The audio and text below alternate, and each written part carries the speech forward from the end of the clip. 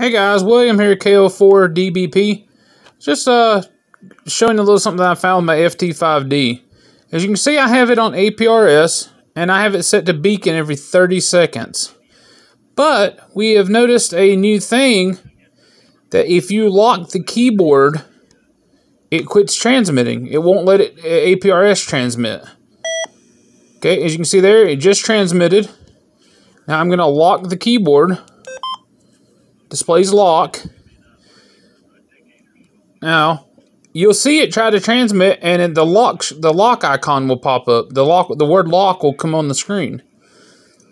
So we got 30 seconds here, and let's see. I have a friend with an FT3, and he says his doesn't do this. So I don't know if it's something in the software or something I misprogrammed. There it went. See, lock. It won't transmit with the keyboard locked.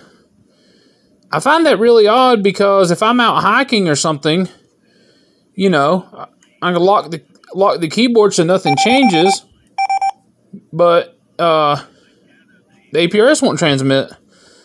So I don't know if that's a missight on Yeasu or if it's something to do with I'm gonna wait another. See there again, lock. It's really weird. Leave comments below and let me know what you think.